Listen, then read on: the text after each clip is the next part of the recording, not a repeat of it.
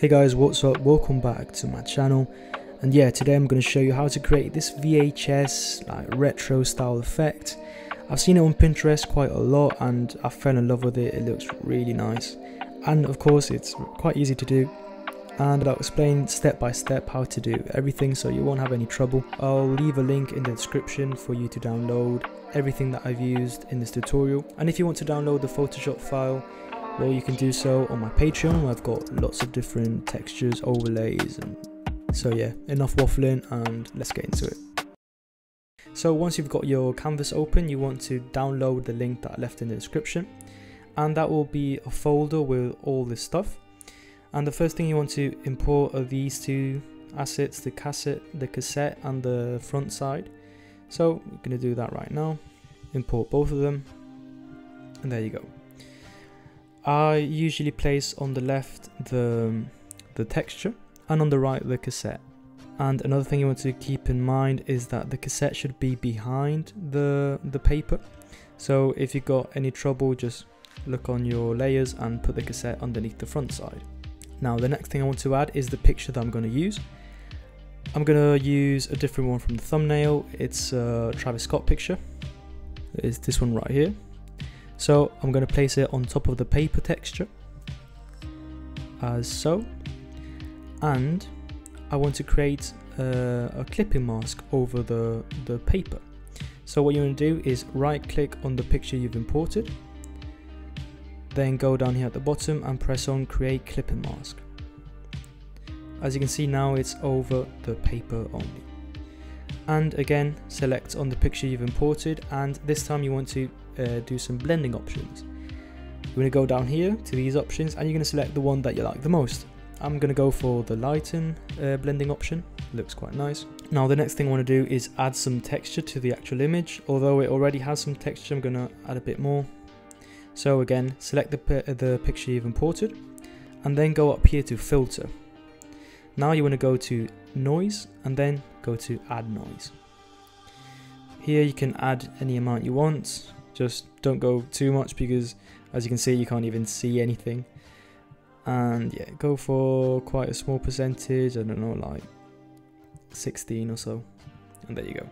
Now you can do any adjustments that you want to the image. That could be add some exposure using the curves tool or anything you want. I think my picture already looks quite nice, but if you want to do any changes, feel free to do so. And now I want to add some depth to the actual cover. So I'm going to add some shadow to the paper, well, behind the paper. And what I'm going to do is go and select the cassette layer and press on create a new layer here. Now you want to select here on the left the brush tool, which is this one right here. Then you want to press on this icon and then you want to go to hardness and select it to 0%. The size you can adjust as high amount as you want, and you want to select a black color like this. Now I'm going to go across the whole canvas like this in a straight line to add some shadow. And there you go. Now the next thing I want to do is I'm going to go to the folder, and this time I'm going to import the icons that we're going to use, which are these four right here.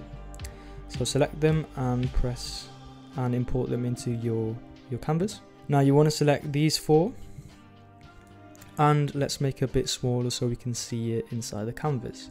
What I'm going to do is I'm going to place them next to each other like this.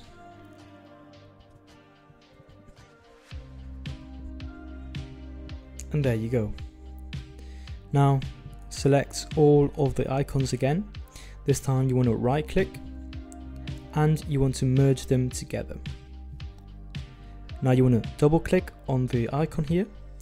You want to go to color overlay and you want to select a color that fits the theme of your cover. So for example, I can see there's a there's a white jet behind him. So I'm going to go for a grayish color like this. Make sure you can see the icons. Make sure you can see the actual icons. And yeah, I'm going to adjust the size and I'm going to place it right here at the bottom. Now what I'm going to do is I'm going to change the color of this middle part of the cassette. So I'm going to go to the rectangle tool here on the left and I'm going to create a rectangle over this. Again, you want to fill the color the same, you want to fill it in the same colors you did with the icons, like this. And now you want to go to blending options and go down to overlay. I'm going to duplicate these icons again. I'm going to place it over this. So I press Command J or Control J, depending if you're Mac or Windows, and I've made a copy. Now I'll go to Edit, Transform, and rotate 90 degrees clockwise.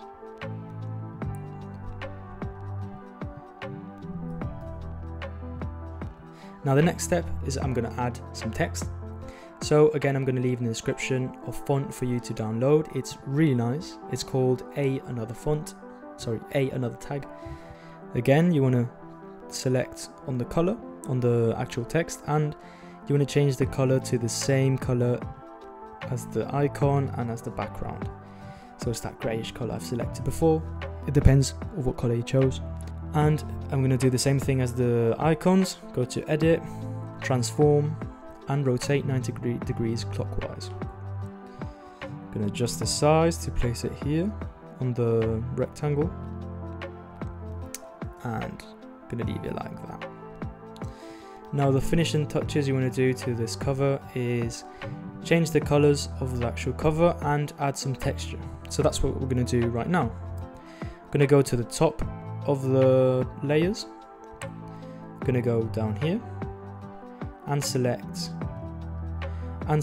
color lookup. Now once you've selected it, you can see there's here on the right, well, I've got the history, you can't really see. Here on the right you've got the load 3D LUT option, and you want to select that. And there's loads of options here, you can choose whichever one you like. They're like filters you can use. The ones I prefer the most are the Fuji camera ones or the Kodak, because it adds a vintage effect to it. You can select any that you want. My favorite one is the Fuji Eterna 250D, the first one. I think that looks really nice on it. But again, you can just look at every filter and select the one you like the most.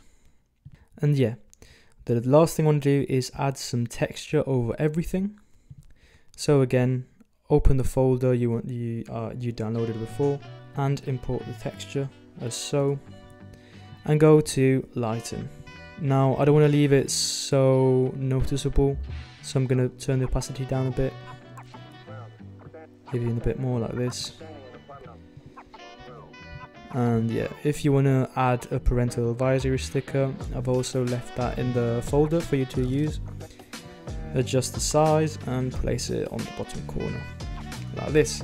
That's the cover done. It looks really nice, and as you can see, it wasn't too hard. It's just following the steps, nothing too complicated. If you want to see anything in particular, just leave a comment and let me know. Feel free to leave a like, and please subscribe if you like my content. See you next time.